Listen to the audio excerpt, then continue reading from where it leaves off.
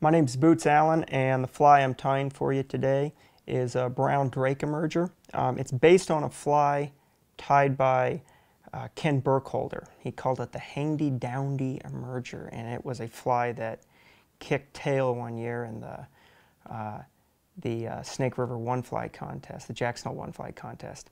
I was lucky enough to have a contestant in my boat, guiding that tournament, who fished this fly to absolute perfection one year. So I'm going to show you this. The one I'm going to tie for you is based on a fly similar to a drake, and that's called a hecuba. So you can think of this also as a hecuba emerger, but you can change the colors around, and you can have a gray drake, a brown drake, a green drake. You can shorten it up and maybe have a PMD. What I'm tying for you today is basically a hecuba emerger. The hook we're going to use today is a Riki 135. It's a common nymph hook. It has the hook point turned out just slightly from the eye of the hook. It's a stout hook, very, very strong, hence its popularity in the one fly tournament, where if you break a hook, you're pretty much done fishing for the day. I'm going to use a tan 6/0 thread.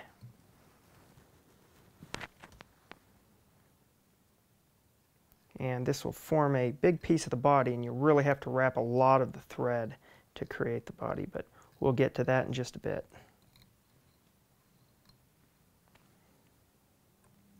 I'm going to start by tying in the trailing shuck, and the trailing shuck is going to be these small tentacle legs. These ones particularly come from Montana Fly Company. The original shuck was Zelon. It's a very popular shuck material.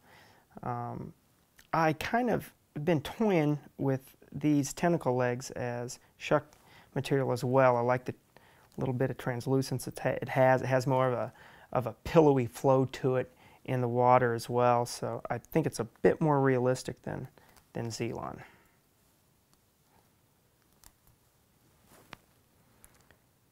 That will get tied right here to the bend of the hook. Secure the legs in and wrap that right on down a bit.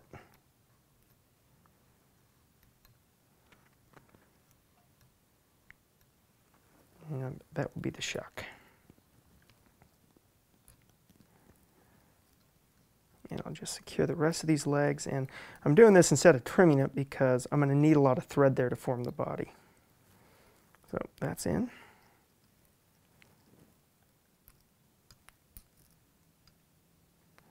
Now I bring my thread right back up to noticeably shy of the hook point. This is where I'm going to tie in the wing. The original wing, Ken Burkholder's original wing with the handy-downdy, was constructed of bear hair, which is a top-notch material. Bear hair is kind of hard to find though, so what I instruct most people to do is to use the closest synthetic to that, and the closest synthetic to that is EP Silky fibers, and it's this material here. The way the sun rays kind of go through, or the light rays go through EP Silky fibers is very similar to what you'll see with bear hair. The first time that Burkholder was tying with bear hair, it was to imitate salmon flies, and have a big puffy wing with constructed bear hair, and it was very, very realistic. But with this, we're going to be doing EP Silky fibers. And these fibers come in all kinds of colors as well, green, gray, purple. This particular color is sand, and it has a pretty realistic look color-wise to what you'd find on a brown drake or a hecuba. Hecuba is a big bug, as you can kind of tell. In fact, I would say it's bigger than a drake, most of the specimens I've seen, and that's pretty big for a mayfly. So you should have this fairly decent size, and this one here might do the trick. If you noticed, as I tied this material going back, I trimmed it in stages, trying to get it tapered. The reason I do that, I'm kind of a big fan of some of Scott Sanchez's philosophies on flies, and one of those is that emergers always share three very key qualities. One is a trailing shuck, which we have right here. I'm going to actually trim this down a bit. The other is a compressed body, and that's what we're doing here. We're showing this compressed body where most of the body is, the abdomen and thorax is up towards the top of the shuck that they're crawling out of, and that's the idea behind this here. I'm just going to wrap and cover as much of this excess material as possible.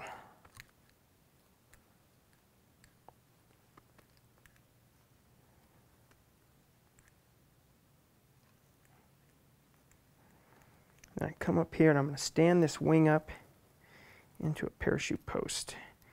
You can see it's a big wing, you know, pretty thick, pretty full-bodied, and that's the kind of wing you'll definitely find as a hecuba or a brown drake or a green drake or a gray drake as they're emerging, is that big wing. It's a tall wing. Any of you out there who've seen or fished a drake, that's the one noticeable thing, is a very, very big wing. This, of course, is very big, and at the end of the fly, I'm going to end up trimming that wing down some. So I'm going to bring that thread back to the base. If you look at that, that's a pretty covered body, I think. Now I'm going to tie in the ribbing material, and the ribbing material is nothing more than just flat wax nylon. This is your equivalent of a 3/0.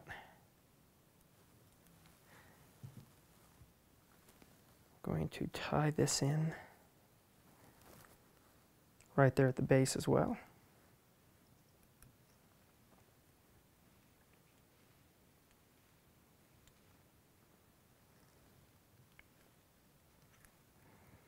Now I'm going to bring this on back some more, this thread, so that I'm covering up the brown ribbing material so that that's not showing through, basically where the excess is that I tied onto the fly.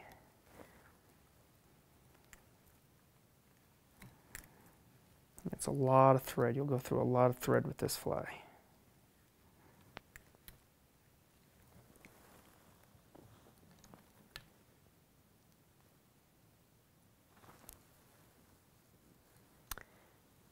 And now from there, I'm going to give this a wrap, wet it down just a bit, give it a little bit of a twist.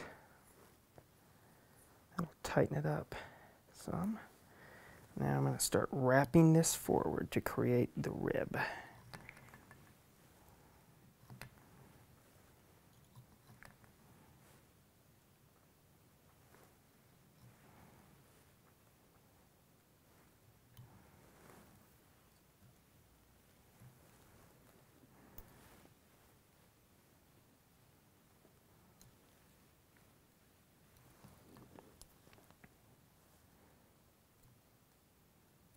Now comes a pretty critical piece of this fly if you're going to fish it in the one fly tournament, and that is a bomb-proof body, and that's what we're going to do right here.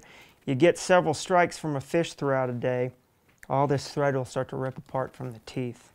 You want to make sure that something is covering that to make it impenetrable, and make it strong also. And that material of choice, or that substance of choice, is Zap-A-Gap. Just about every guide in the one fly tournament carries Zap-A-Gap. And they carry Zap-A-Gap basically to repair flies, but also to put on knots and whatnot, to make the knots stronger. There's a general rule that after a competitor has caught about half a dozen fish or has just landed a very large fish, you retie your knots.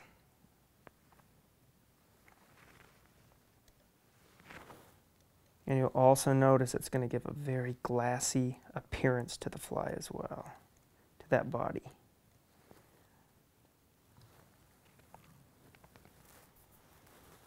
And I'm going to let that cure for just a bit. So after we've let this cure, we're going to move on to the next piece of the fly, which is tying in the legs. And you might recall I was talking to you about how I'm a big fan of Scott Sanchez and some of his ideas. And he was talking about 3 key pieces to the fly. The shuck, the compressed body. The other piece is a jumble of legs. And that's what we're tying in next, is a jumble of legs. And what we're going to use here are tentacles like we had just used, but these are medium-sized tentacles, not the small ones. You can see the size difference right there between these mediums and these smalls. So I'm going to grab a group of these, roughly 6 or so, but I'm going to grab a few more just in case some of them come or loosen while I'm tying this. And get these tied in here, and these are going to be tied in right underneath the wing.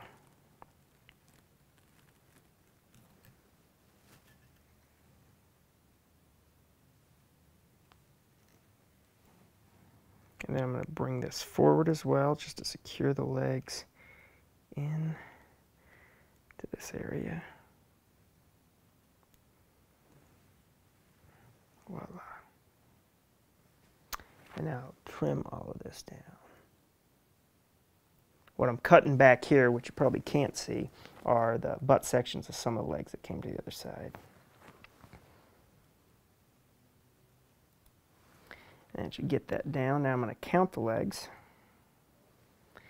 And I have 1, 2, 3, 4, 5, 6, 7. So I have 1 extra leg, and I'm just going to pull that on out. Okay. And I doubt a 7th leg is going to be too much of a problem anyway. So there are your legs for the fly. And I'm going to leave these long and trim them after I finish the fly. That way I can manage these a little bit better with my fingertips as I'm wrapping some more of the material. The next piece I'm going to tie in is basically a wing support. Again, a pretty critical part of this fly. What I'm going to be using is basically a tan 2mm foam. And we're going to cut off a bit of a square, nothing too big. Something right about that size. And what I'm going to do is cut these little wedges into it. Well, 1 wedge really, but on 2 sides. So basically that's forming a little bit of an angle, like that. And that's going to get wedged right at the base of the wing to the back of it. And that really assists this fly in flotation. This is in a merger. You know, what's the typical thing with most mergers? After a few fish strikes, you're dealing with a fly that's starting to submerge a little too much. Oh boy.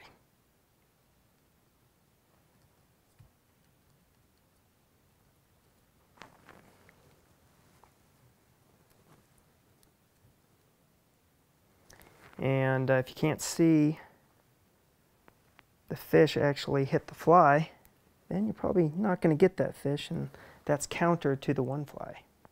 The idea is to land the fish in as many as you can. So there's the base of your wing. Now I'm going to tie in a little bit of hackle. The hackle I'm going to use is just your basic brown hackle. And I'm not even going to really bother measuring it to the hook because it's not going to play the general role that it is supposed to play in terms of assisting it with flotation.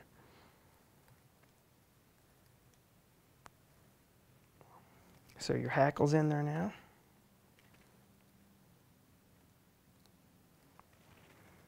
And the butt.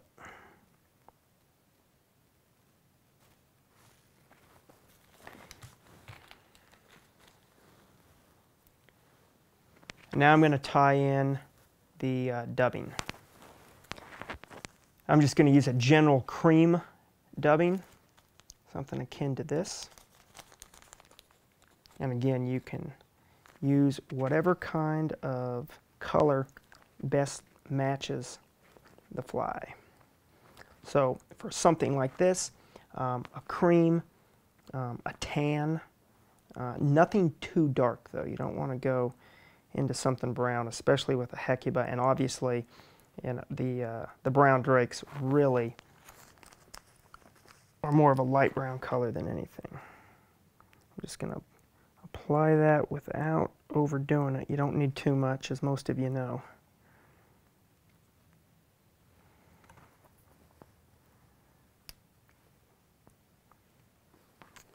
And we'll begin to wrap this, and we're going to wrap this all the way back. We'll see if I've done enough, and if we haven't, I'll just add some more.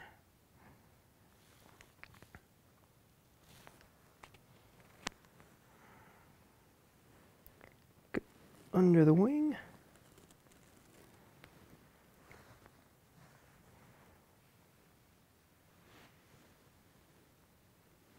Under the wing again. Come back up, and I'm going to apply just a little bit more dubbing to cover up these handful of gaps we got.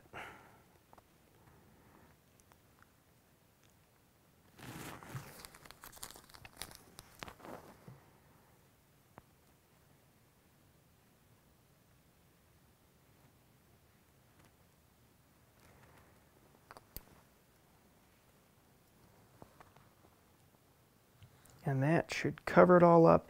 And then a trick my father showed me that I've also seen Jack Dennis do is taking some of that dubbing and wrapping it right around the base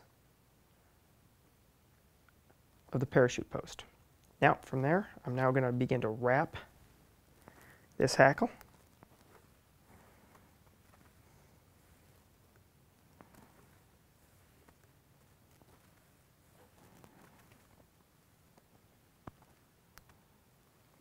Secure it down.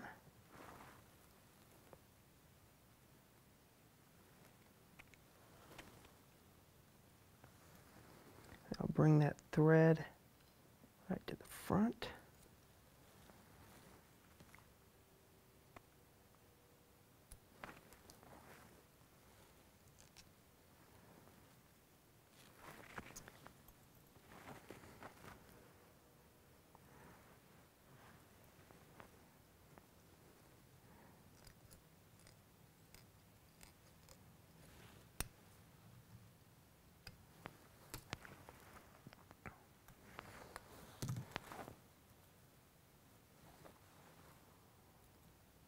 Pull up some of that hackle. There we go. And you almost have a finished fly. What I'm going to do to end this is do some of the cleanup work, trim that wing support back there just a bit, pull the legs down, trim the legs just under the base of the hook, or where the hook point is. And then get that wing looking a little bit more manageable, but still definitely seeable. And there you go. And then your fly will basically be riding right about here in the water with the rest of that body underneath. And it's just a superb fly, one of my favorites. And you'll notice I whip finished it at the eye of the hook. I would also, if you're going to be using it in any type of quote competition where you're only relying on one fly, a better option is to throw some Zap-A-Gap on there as well. That's it.